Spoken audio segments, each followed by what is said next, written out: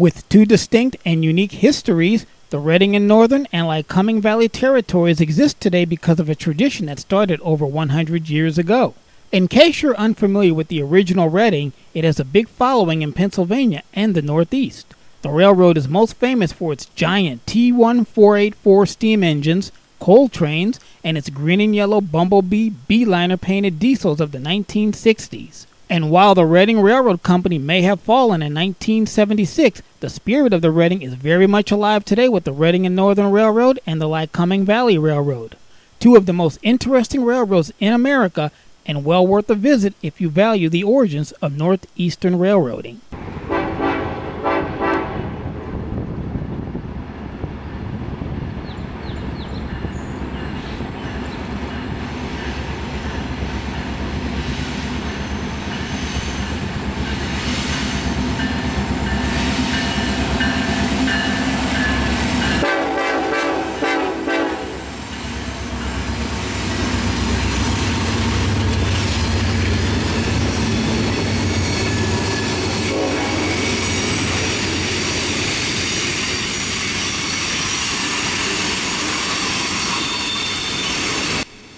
We begin this adventure with the railroad that started the whole thing.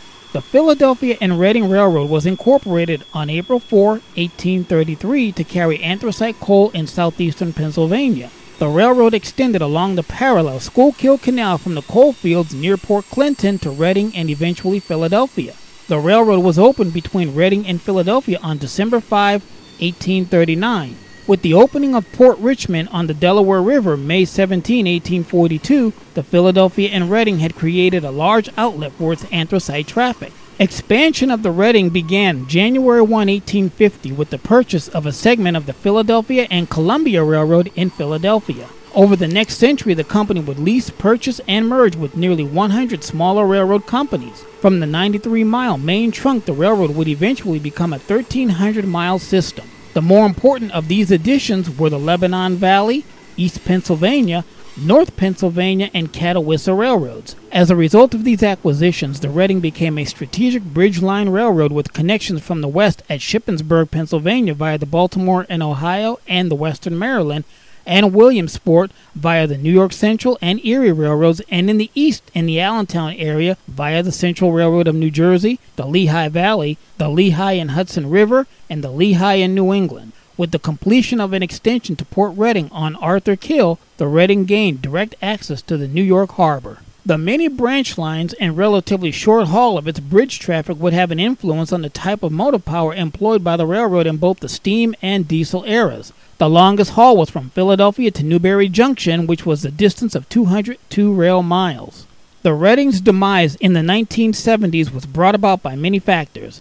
The decline in anthracite coal traffic from 16 million tons in 1946 to just under 2,000 in 1975 was probably that biggest factor. The conversion of homes and industries from coal heat to petroleum and natural gas also lessened the demand for anthracite. Another lesser talked about factor was the construction of the St. Lawrence Seaway in 1957, which diverted much of the Midwest grain traffic formerly carried by the railroads to the Atlantic coast ports.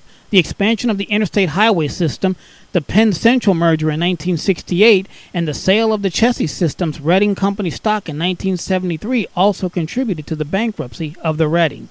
The Penn Central merger removed much of the bridge traffic with the New York Central and New Haven railroads, traffic the Reading desperately needed to make up for the loss of anthracite car loadings. The traffic which had been interchanged with the New York Central at Newberry Junction before the Penn Central merger was now handed over to Penn Central at Harrisburg, Pennsylvania. Former New Haven traffic destined for interchange at Allentown Yard stayed on the Penn Central. The resulting bankruptcy of the Reading led to the railroad's inclusion into the government-backed Conrail system on April 1, 1976, thus ending 138 years of railroad service to southeastern Pennsylvania, New Jersey, and Delaware. However, the legacy continues in many communities. The founding and growth of hundreds of towns, many whose names relate to the railroad, are evidence to the impact of the railroad. The industrial communities such as iron and steel, breweries, automobiles, tires, frames, brick, electric power generation, chemical, food, meaning Hershey's chocolate, and railroad suppliers all depended on good rail transportation provided by the Reading. Socially, the railroad affected the organized labor movement, fraternal organizations, club and school recreational outings, and local charitable organizations. It offered suburban residents easy, dependable access to jobs in Philadelphia. It carried the mail and express packages for over a century. It served as one of the strands in the social fabric of the Philadelphia area. Its station-building architecture brought a variety of styles to the communities in the region. The railroad also impacted the environment it passed through in both positive and sometimes negative ways. Truly, the Reading shaped the communities of southeastern Pennsylvania.